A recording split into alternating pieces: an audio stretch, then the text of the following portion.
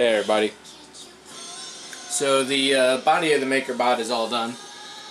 What I've got to do now is the extruder, which is, they call it a plastruder for the plastic extruder. So this is actually a fairly complex bit of work. It seems to be, at least. We'll see. There's 25 pages of directions.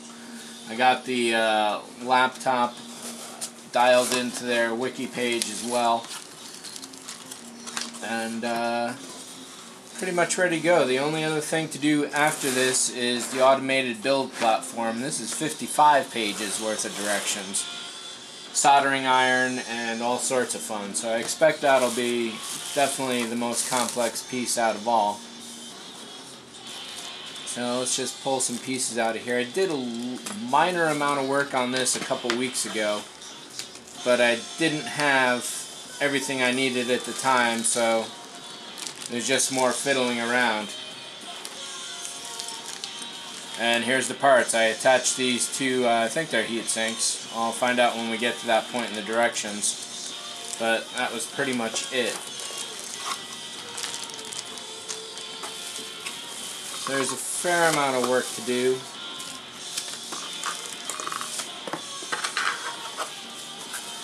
And it looks like the other thing I did was to peel off all the crap off the plexiglass. Perspex, as it's called in some parts of the world. And I'll probably have to pull the build platform out of the Makerbot itself when I get to that point.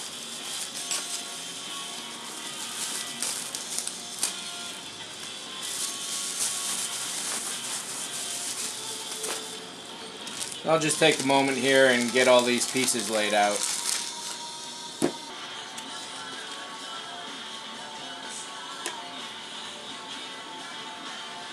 And this looks to be the first piece we're working with.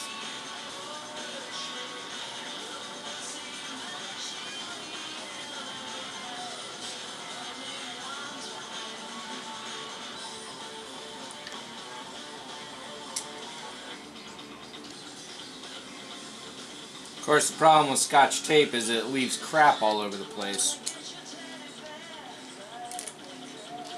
if you leave it on too long.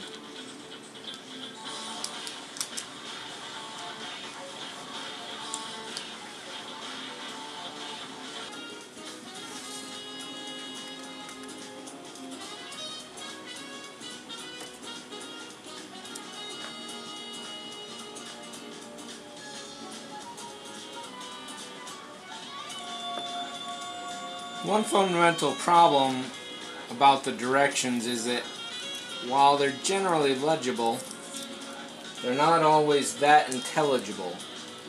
So here you've got a couple totally clear parts.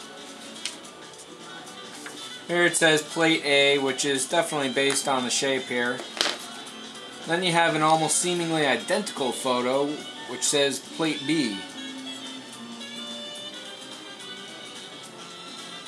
And it looks like I should not have put these down quite yet.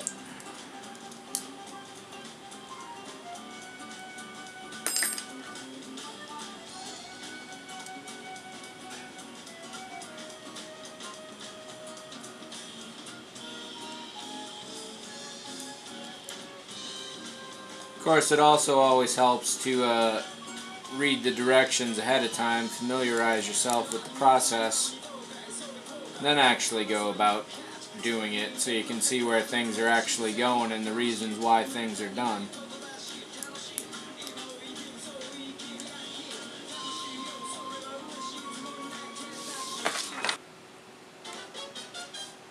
So while they suggest Scotch taping your parts together, this stuff is really filthy. Granted, I probably shouldn't have left it on for quite as long as I did, but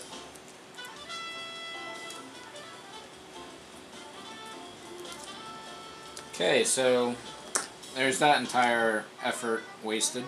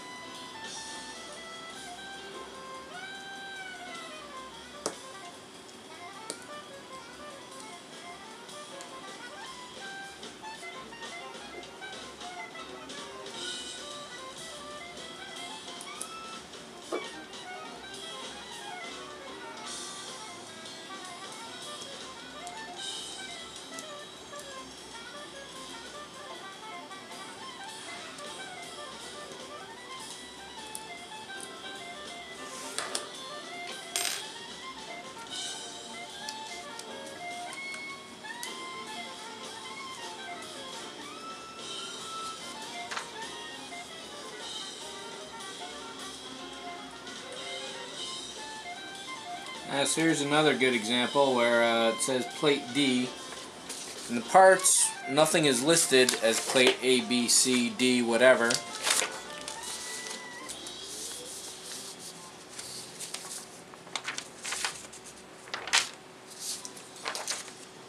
So here's a perfect example. They could have been A, B, C, D, and so on, and they didn't bother. So now I'm dealing with a transparent piece on top of a dark piece on top of transparent pieces. While the photo generally seems to indicate this one,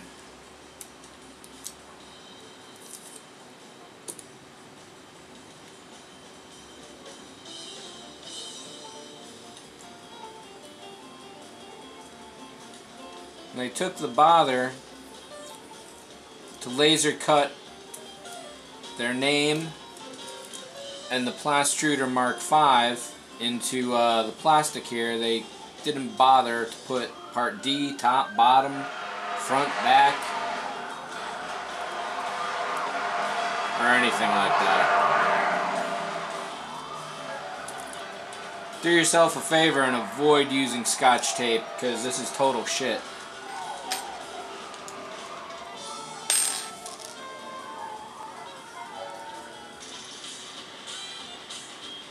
So this photo suggests that these bolts here should be sticking straight through enough to be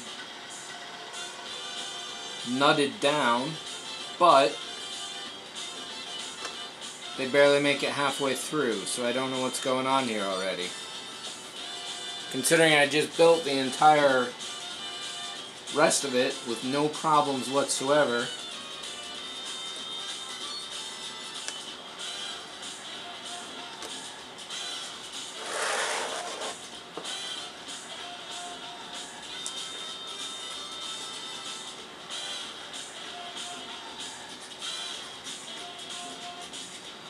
I also now see these parts don't necessarily line up.